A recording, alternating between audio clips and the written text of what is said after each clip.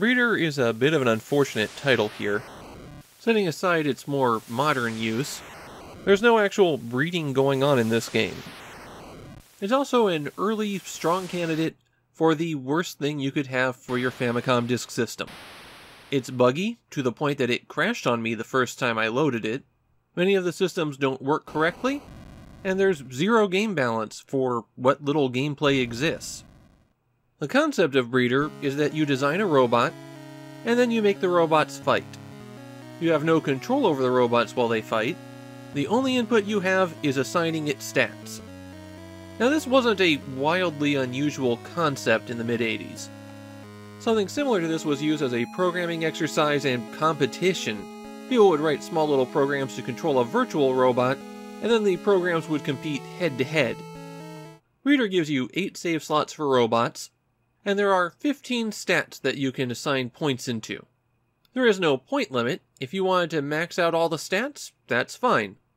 Theoretically, you could balance out your robot fights by their point total. You could pit 2 1,000-point robots against each other and see who designs the better one. Now, I didn't do that, and that's because the total for a flat average 5 in all stats is 900 points. And I built 8 robots on that point total, and had them fight in a tournament. Before I get to that though, you need to know what the stats are. Speed lets the robots move faster, but it increases fuel consumption. Robots seem to move based on ticks, so higher speed means less time between them doing something. Dexterity is how quickly the robots turn, while armor reduces the damage that the robot receives. All robots start with 200 health, so you'll only see the effect of that when they get hit. Torque is how much damage physical attacks do. That would be punching and kicking. Jumping is how often robots like to jump. It also affects them evading combat. Walk determines how the robot moves. It's rated 0 to 10, but this one's free, and it seems to mainly affect what evasive patterns they'll take. I should point out that the Breeder manual is not helpful here. Laser is how much damage the robot's ranged attack does. Lucky is, well, luck. I think it's for critical hits, but I can't be sure. IQ is how smart your robot is. I could not figure out exactly what that affects. L-dist is how far your ranged shot goes. Kick and punch are how effective your kicks and punches are. Charge determines the delay between ranged attacks. Mind is how aggressive the robot is. If it's high, it'll chase somebody down and fight more, while if it's low, it'll try to avoid combat. And finally, jump dist is how far the robot can jump. That's another free stat. The only other thing you can input is what chassis the robot uses, and you do that by hitting select. So there's 2 legs, 4 legs, hover, wheeled, that kind of thing. As far as I could tell, these are only for appearance. Okay, now that you know how the game works as well as anybody does, let's introduce our competitors. First up we have Mario, dead average in every stat, except jump distance of course.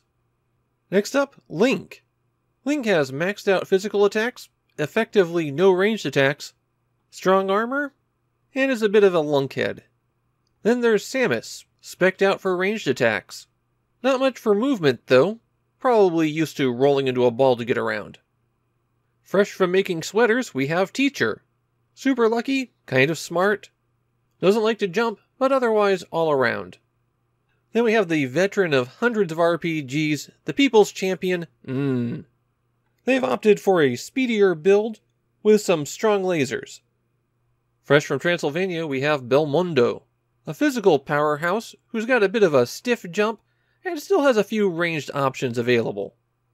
Takamaru has to move fast to stay ahead of the ninjas that he regularly faces, and he's got the swordsmanship-derived power, but he also has a bit of a glass jaw. Finally, there's everyone's favorite warehouse keeper, Sokoban. He might not be the fastest, but he can push a box around a corner easily. And he's got plenty of torque in that motor from shoving things. That's the field of competitors, and here's the bracket for the single elimination tournament that they are taking part in.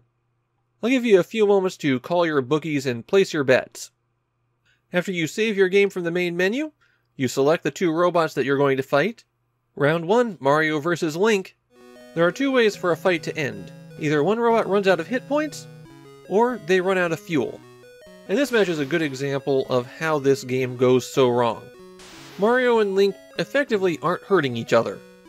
Instead, it's just a long match where Link just burns out his fuel way before Mario does. It took 4 minutes and 51 seconds for this fight to resolve, as nothing happened the whole time. If you want players to be building their robots and getting excited to pit them against each other, something exciting has to happen in the match. And unfortunately, most breeder matches are going to wind up like this. Mario advances to the semifinals. In match 2, it's Teacher versus Samus, and Teacher is just dominating in this match, maybe due to that high luck stat. Samus is on the ropes, spending most of the match just running around the arena aimlessly. Samus is down to 13 health while the Teacher is over 150. But then Samus gets behind Teacher, unleashes a barrage of super missiles, and it's all over. This was the most exciting match that happened the entire tournament. And that's just a complete bizarre turn that it suddenly took. It's versus Belmondo in the third match, and this match showcases another major problem with Breeder. Melee attacks are worthless. Even assuming robots will ever come together, which is a big assumption, they almost never do any damage, even if you have the stats pumped up all the way. The only thing that matters in Breeder are ranged attacks. Anything else is just throwing points away. Has the better ranged attacks, and completely dominates the match. The Takemoto vs Sokoban match is another long one. Neither of them really affect each other, and so this drags on until one of them runs out of fuel. The informational display during combat is totally worthless since you have no control over anything. The health of each robot is displayed at the top, along with the distance between them. The icons indicate what action a robot is taking at any given moment. The circle with the line tells you what direction the robot's moving in, and you've got their fuel count. Takemoto runs out of fuel first, but doesn't die because the game is incredibly buggy. Sokoban does die when it runs out of fuel, thus Takemoto's the winner, I guess. Don't cry for Sokoban though. According to the game stats, it won 2 matches that it never played in. In the first match of the semifinals, it's Mario vs Samus. Mario slowly whittles down Samus's health, and there's no miraculous turnaround this time for Samus. Mario eventually takes the match. In the vs Takemoto match, takes advantage of Takemoto's glass jaw, rapidly chewing through his opponent. So in the finals, it's Mario vs Finally a match with a bit of action, as this one quickly becomes a slugfest. And by slugs I mean laser shots, because the punches don't do anything. It's Mario that lands the killing blow, taking the entire tournament.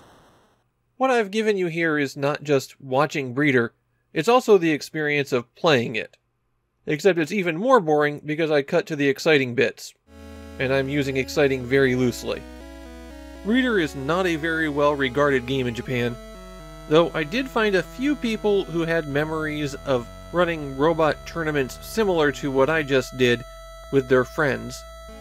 But that's a long way to go for a fairly boring outcome. Breeder is truly awful, barely functional, and isn't even reasonable at the limited goals it sets for itself. The most exciting thing in this game is its logo. Shame that they use it for this game instead of an album.